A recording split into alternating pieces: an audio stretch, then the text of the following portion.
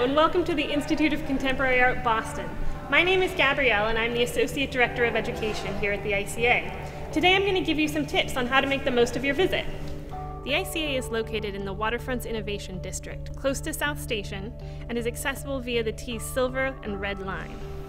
If you're watching this video, you're probably planning on bringing a group to the ICA or you're thinking about it.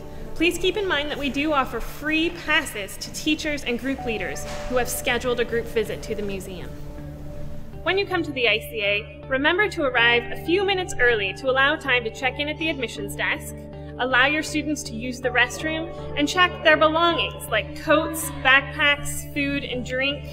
Their belongings will be safely stowed in the coat check area until the end of their visit.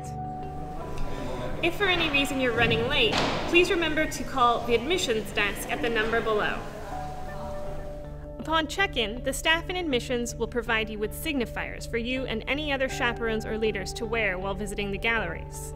Chaperones play an active role during the visit, making sure students stay together and enjoy their time at the ICA. If you have registered for a guided tour, your guide will greet your group right here in the lobby. If you have registered for an art lab, this is the space where you'll be during the hands-on portion of your visit.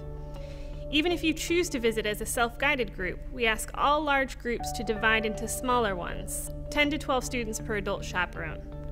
Arranging these smaller groups before you arrive will be helpful to you.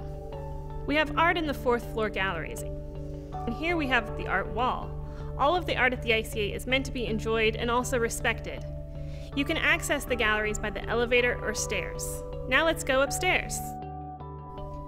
Our tours are about contemporary art and ideas, and we encourage dialogue and interaction between students and their guide.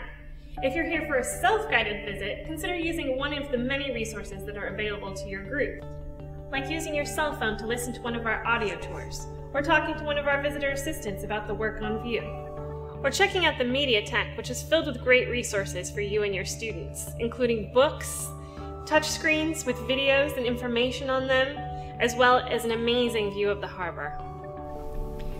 If you've prepared any writing or sketching activities for your students to do, please remember to bring a number 2 pencil.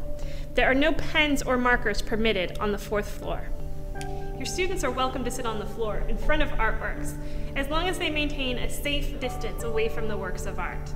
Additionally, please make sure they're leaving a clear path for other visitors to walk through the gallery space.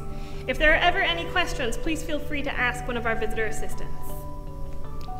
In order to keep the artwork safe, please remember to maintain a distance of at least 1 foot between yourself and the artwork. Also, when you're talking about works of art, please remember not to gesture too closely because that can damage the work as well. We also ask that you respect all stanchions, taped lines, and platforms. Also, please remember not to touch the art. Assume that you cannot touch an exhibit unless otherwise noted. If you have questions, don't hesitate to ask one of our visitor assistants.